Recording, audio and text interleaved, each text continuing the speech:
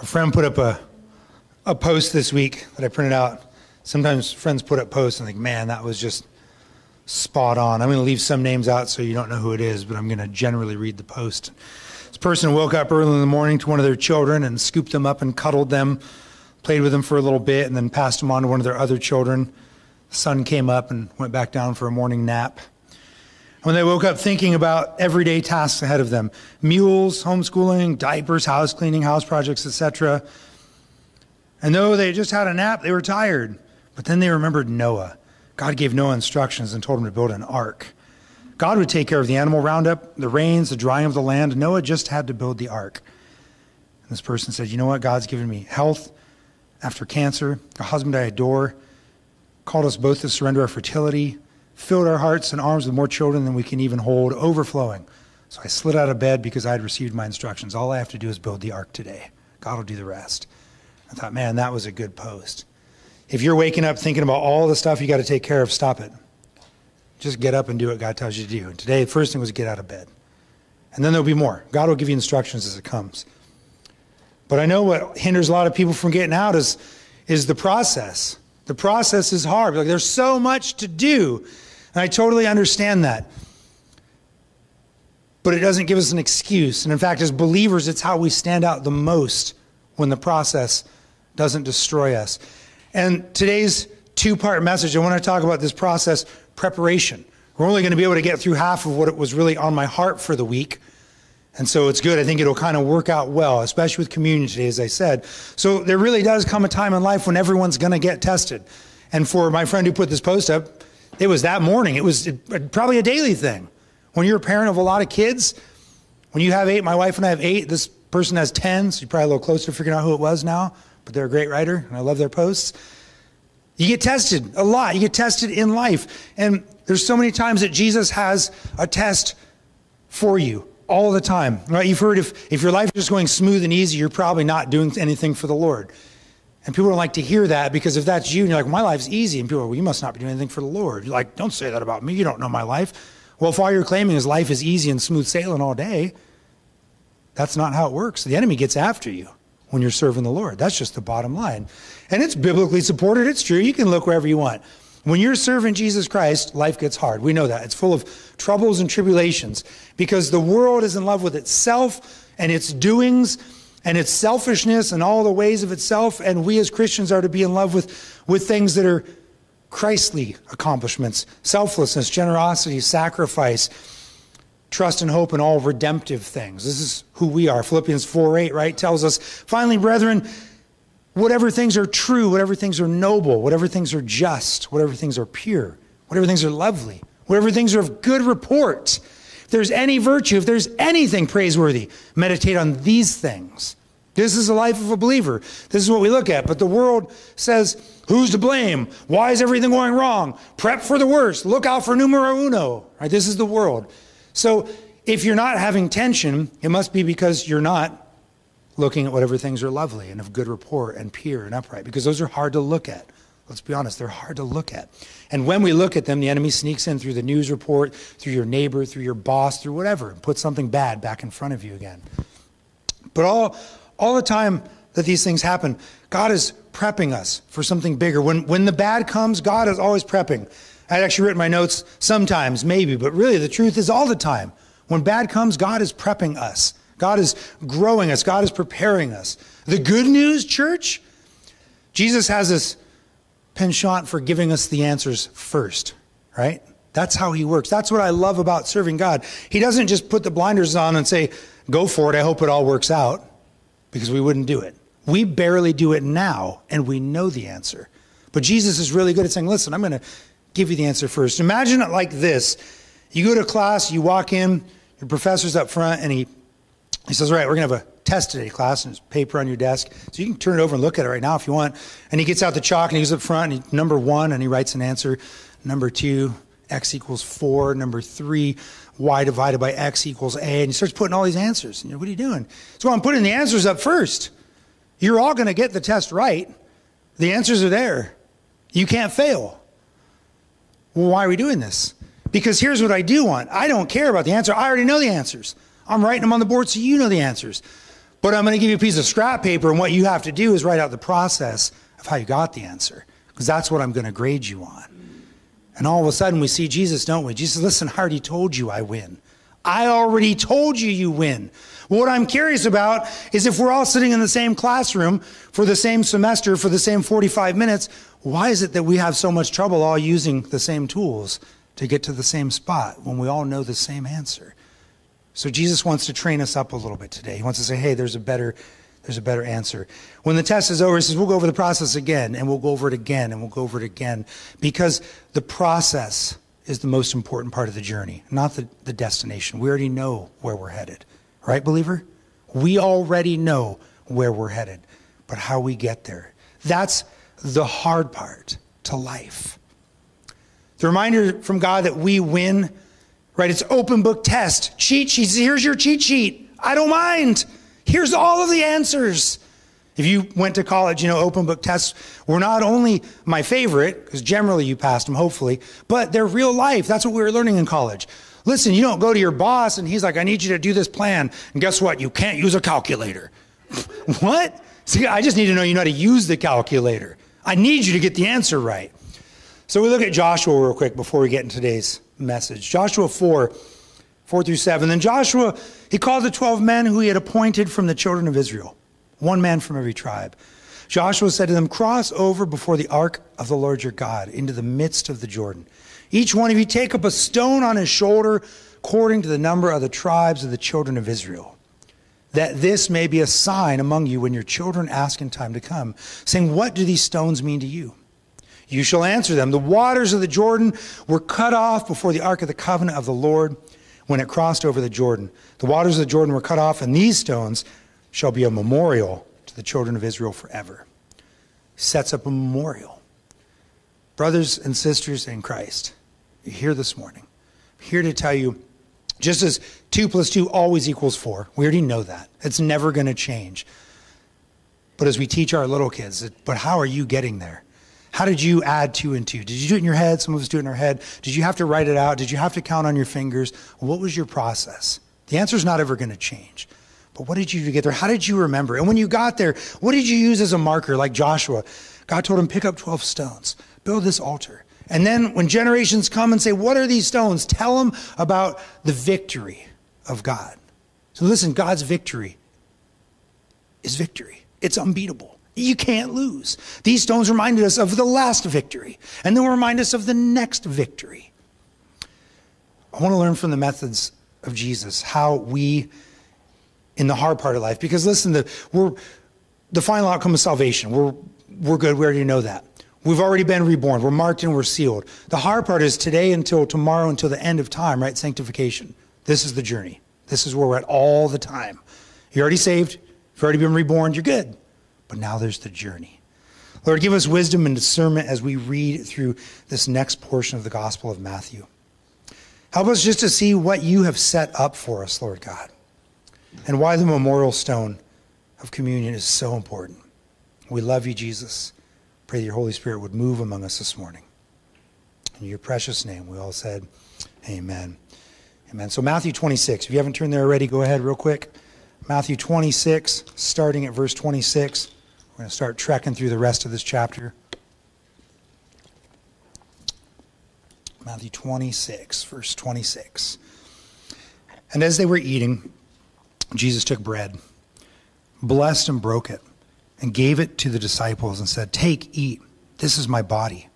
And he took the cup and gave thanks, and he gave it to them, saying, drink from it, all of you, for this is my blood of the new covenant, which is shed for the many for remission of sins. But I say to you, I will not drink of this fruit of the vine from now on until the day when I drink it new with you in my Father's kingdom. When they had sung a hymn, they went out to the Mount of Olives. So remember, Jesus is in this spot. We were looking at a couple weeks ago before we did the essentials salvation last week. We were talking about Jesus is on the way to the cross. He's in this resolute attitude for redemption at all cost. This is where Jesus is headed. This is going to be a great test moment of faith that the Lord is going to have for us. He's going to set up this time. He's already provided the final answer, but he wants the class, right? He wants the disciples, really more specifically Peter and of course us, because we're reading it today, to learn the process of arriving at the correct answer. How are we going to finally end up at the end with the right way? And so we're going to start with and look at today the institution of communion, of taking the cup, of taking the bread. We're going to see this stone of remembrance that Jesus sets up, right? Because in other Gospels, he comes and he says, this do in remembrance of me, right? As often as you think of me, as often as. Is there a time limit? Is there a number? Our church does it once a month. Some churches do it every week. Some do it every other week. Listen, as often as we remember, this is what we do. But we're going to go beyond just corporate church setting. I want to look at what Jesus is talking about. The fellows here have lived their whole life under the understanding of the Old Testament, right? Rules, regulations. They've had to understand and to celebrate these at least 3 yearly festivals, the Feast of Weeks, the Feast of Booths, the Passover, unleavened bread, right? They're always having to live by the rules. They're having to animal sacrifice, worship. They've got to go to the temple once a year. They got to go to the high priest. They got to get forgiveness of sins, grain offerings, sin offerings, peace offerings, holy garb, sanctified clothing requirements, clean and unclean animals, childbirth purification rites, leprosy, bodily discharges, certain types of dishes and clothing materials that couldn't even be mixed or used in ceremonial law. There's tons. This is what they grew up in. This is all they've known, is all this stuff going on. But they didn't understand it. They didn't understand why or what. Well, I don't know. God said to do it, and he said it would make us clear, so that's what we'll do. But they weren't understanding. Right? That's where this idolatry comes from. Like, well, I guess if I just use the right dishes, I'll make it to heaven. Boy, wouldn't that be easy?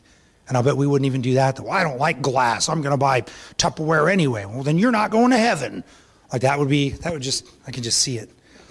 Hebrews 8, 7 through 10. Here's their misunderstanding that the New Testament writers give us. For if that first covenant had been faultless, then no place would have been sought for a second. Because finding fault with them, he says, behold, the days are coming, says the Lord, when I will make a new covenant with the house of Israel and the house of Judah. And in my text here, I have that red and bold and highlighted. New covenant. Please, if someone has fed you the lie that Old Testament standards must still be honored, they do not. They were ceremonial law foreshadowing the coming of Christ and what he wants to do in our hearts now. It's clear in black and white here. I will make a new covenant. We cannot have two covenants. One new covenant. Not according to the covenant that I made with their fathers in the day when I took them by the hand and led them out of Egypt. Because they did not continue in my covenant, and I disregarded them, says the Lord. Right there, listen, they broke the covenant, so I closed it. They broke it. It's no longer a covenant. They're gone. Right? They adultered. I served them divorce papers. It's closed. We're done with that. For this is the covenant that I will make with the house of Israel after those days, says the Lord. I will put my laws in their mind and will write them on their hearts, and I will be their God, and they shall be my people. Pastor Phil talked a lot about that last week, about writing it on their hearts. Now, salvation has changed. It's no longer going to the stone tablet to see the requirements, but they're written right here when you're saved now. They're here. You understand God's word. Colossians 2, 16 through 23 says, so let no one judge you in food or in drink or regarding a festival or a new moon or Sabbath, which are only a shadow of things to come, but the substance is of Christ.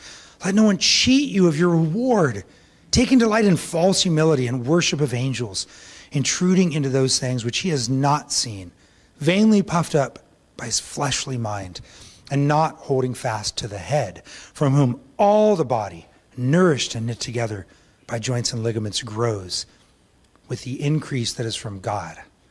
Therefore, if you die, the increase is from God. Just dwell on that. If you increased in your godliness because of your adherence to the law, how many people here would be really getting super great close to Jesus? It'd be a difficult thing, right? Every single day we'd stumble off the totem pole again. We'd have to start climbing back up to get closer to him. But according to God, that's where the increase comes from. Therefore, if you died with Christ from the basic principles of the world, why, as though living in the world, do you subject yourselves to regulations? Do not touch, do not taste, do not handle, which all concern things that perish with the using, according to the commandments and doctrines of men. These things indeed have an appearance of wisdom in self-imposed religion, false humility, neglect of the body, but they are of how much value against the indulgence of the flesh? A little bit, some, no value, God's word says. No value. Well, that's not fair, but I'm using those to keep myself on the straight and narrow. Well, you're going to trip and fall at some point because they're of no value against the indulgence of the flesh, the word of God says. No value. Then where do we find that value? Well, we find it in the stone of remembrance that we're looking at now. We find that increase from God. The disciples at this point, their biggest problem was that they couldn't wrap their minds around the foreshadowing. And instead they applied their works to their righteousness and God's love for them. Look how many works I've done. God loves me the most. I had a gentleman years ago at a home group tell me, would you pray for me? In fact, would you pray for our whole home group here because you're closer to God than I am. And he'll hear your prayers before he'll hear mine. That's not true. That's just not true. He hears your prayers at the same time he hears my prayers. And he doesn't care that I'm up here. He just asked me to do this. This is my calling. This is my contribution to the body. I'm not any closer to God. Maybe I spend more time studying than some of you, and I bet some of you outstudy me in a heartbeat. That has nothing to do with how much God loves me or hears my prayers. He loved you before you were born while you were yet a sinner and hated him. Amen? And he loved me the same. So they couldn't wrap their minds around it. And what they were doing, what they were being taught, it was making their lives burdensome and impossible. And those are big words. What do you mean? Well, Hebrews 10:4 says, for it is not possible that the blood of bulls and goats could take away sins. So if that's what they were doing, it made their life impossible because Hebrews says it is not possible. That's the end of that story. We're not going to argue about it. Period. 1 John 5:3, for this is the love of God that we keep his commandments, and his commandments are not burdensome. So the fellas here are making their lives burdensome and impossible because they're following commands that were meant to be a foreshadowing of Christ coming, but they didn't get that yet. So Jesus, through the prophets, has already been giving them the answer. He says, listen, I'm going to come, I'm going to rescue, I'm going to change things. I just need you to believe. I just need you to believe. Galatians 3:3-6. Says, did you receive the Spirit by the works of the law? Who here among us, personally, right now I'm asking you, this isn't scripture, who here got out the 10 commandments, followed all 10 of them, and then the Holy Spirit came upon you and you knew you're saved? Raise your hand right now. I'm going to point you out and say heretic, but if you're bold, do it. We're going to argue. You're wrong because it says so. Listen, the word says, no, that's not how this happened. It's not how this happened. Did you receive the Spirit by the works of the law or by hearing of faith? Are you so foolish? Having begun in the Spirit, are you now being made perfect by the flesh? Have you suffered so many things in vain, if indeed it was in vain? Therefore, he who supplies the Spirit to you and works miracles among you, does he do it by the works of the law? Oh, praise God that he does not do his miracles through me because of my obedience to the law, because he would never use me. He would just be like, Corey, you're a failure. I've got no use for you in my kingdom. That's what it would sound like. But he does it by the hearing of faith. Just as Abraham believed God and it was accounted to him for righteousness. That's the third time that verse has come up in the last 3 weeks. The So group, the youth have been talking about it because Abraham did not believe in God or thought of God. Or it's because Abraham believed God, because his life was changed. Ultimately, his actions, his thoughts, his words, everything he did were surrounded and formed in the fashion of God because he believed God. There's no other prepositional words in there, just he believed. When you say, I believe, that means it changes everything about you. I believe God doesn't want me to get divorced, but I can't reconcile with my partner, so we're going to get divorced. Those two don't go together. You either believe God and his truth, or you don't believe God, and your actions show it. So Jesus sets up communion to remember he is the way. He is the truth. He is the life, that he will write the commandments on our hearts, right? Jeremiah 31:33 tells us that. Those who have been diligently teaching the words of life to their children and families. I love that in Deuteronomy 4, 6, and 11. Like every other chapter, it says it again. Teach them to your children. Teach them to your children. Teach it to your children. Teach the words of life to your children over and over and over. And so he says, I'm going to set up a remembrance stone to help you through the process. Because what's going to happen is the tidal waves of life are going to come in. Whoa, whoa, and you'll be like, where do I throw my anchor? What do I do? He says, I'm going to set up a stone for you. And remembering that Christ, if you're asleep right now, wake up. Listen right now. Eyes up here just for a minute. Look at me. Listen to me. Remembering that Jesus Christ died for you is the single most important thing that you can remember when you work with Christ. It is the single most important thing, and it is the answer to every test, and it is the best way to process every single situation that comes your way, period. And I will live and die on that hill. I will take you to town on it. Remembering Jesus Christ is the best way to fight against the enemy. Romans 5:8 says, God demonstrates his own love toward us, that while we were still sinners, Christ died for you and me, wretched, filthy sinner. And all of our debauchery and adulteries, he said, I love you and I'm going to die to fix that.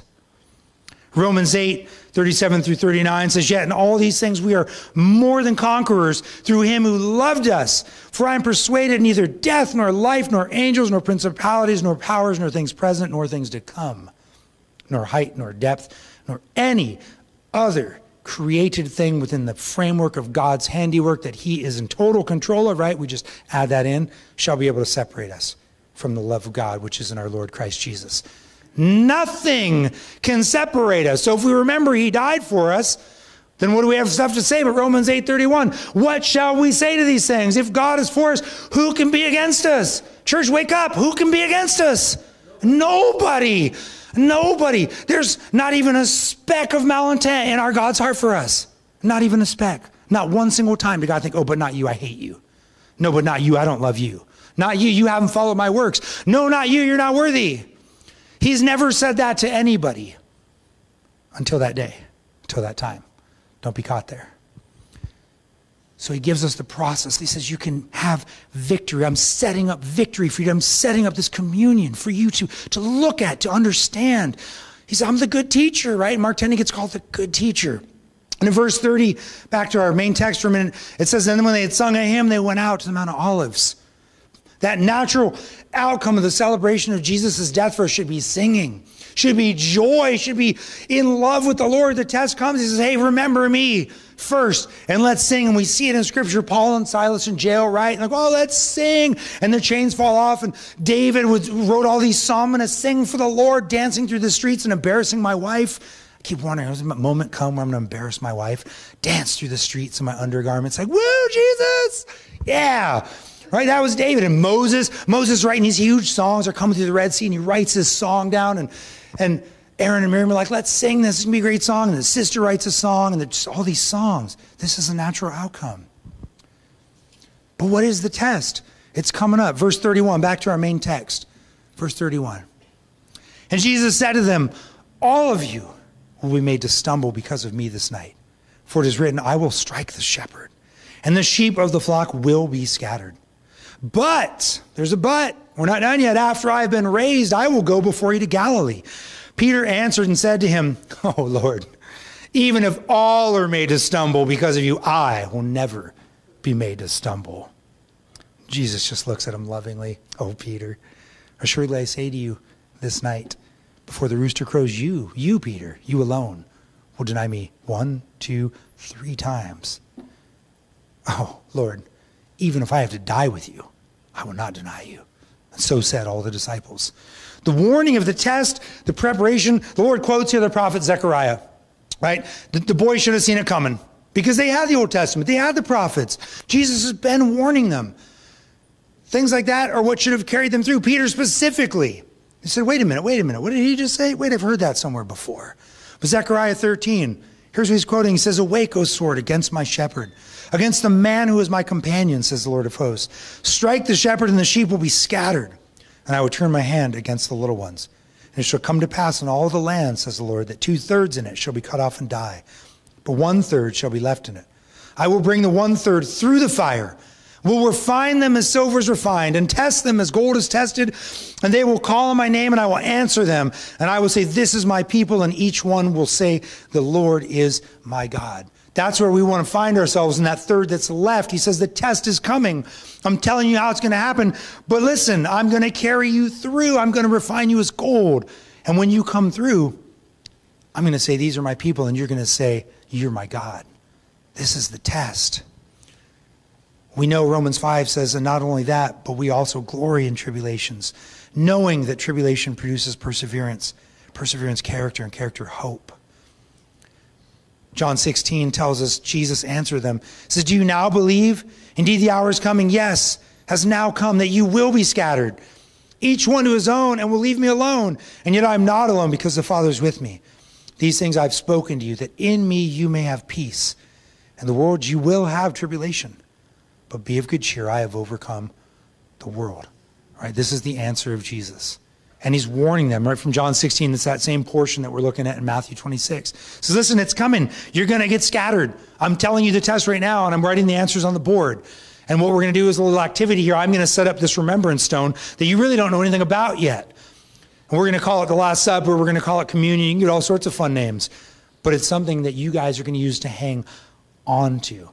And as we look at some of the other Gospels, we know there's a lot more in the situation. We look at the Gospel of Luke and at John, and we see that the Lord has these plans, these big plans. In fact, what I really love about John's Gospel is chapter 13 through 17. 5 chapters are the exact same time period as what is only one paragraph in Mark 26 and 2 paragraphs in Luke and in Luke. And there's 5 chapters in John when they're sitting at the table at the final supper, and Jesus gives them all of this stuff going on. I'm the true vine. I'm the way, the life, how to pray. The Holy Spirit's going to be sent to you, the gift of peace, joy, how to operate, what it's going to look like. So don't let the one sentence in Matthew 26 throw you off. It wasn't, here you go, here's a communion cup and move on. He said, here's what we're going to do, and here's how it's going to work, and here's what you're going to hold to. Here's how you can remember me. And he gives them all of this instruction, lots and lots of it. And in John's take of Simon Peter's boldness, John 13, Simon Peter said to him, Lord, where are you going? Jesus answered, where I'm going, you cannot follow me now, but you shall follow me afterward. Peter said to him, Lord, why can I not follow you now? I will lay down my life for your sake.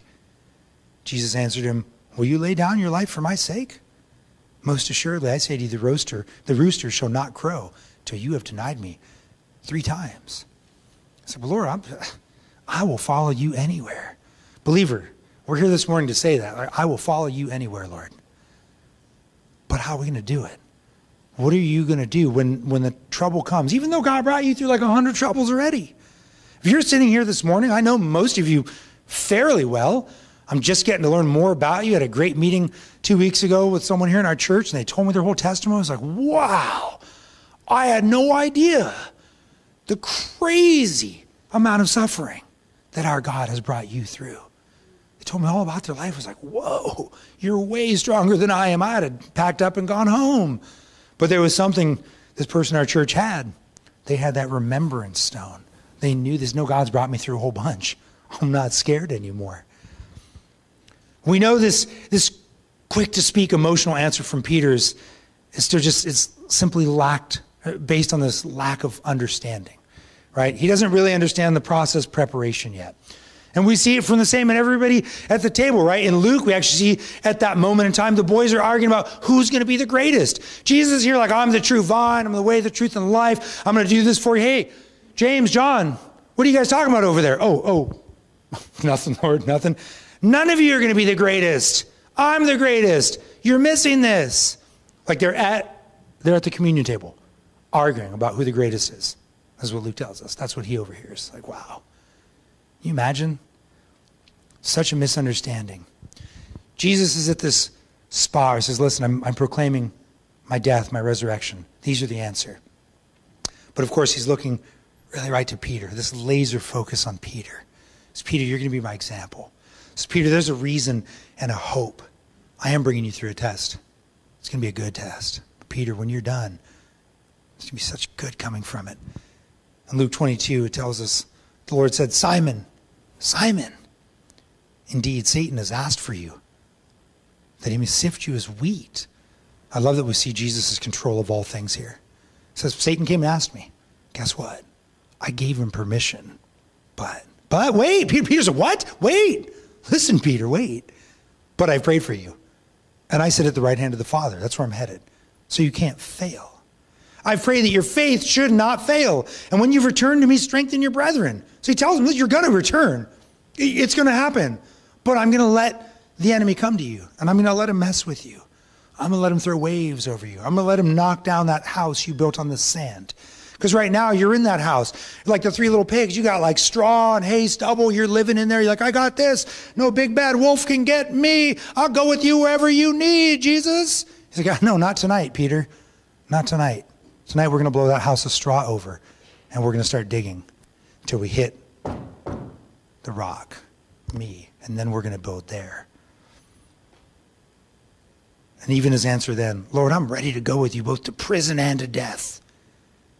He says, I tell you, Peter, the rooster shall not crow this day before you deny me 3 times.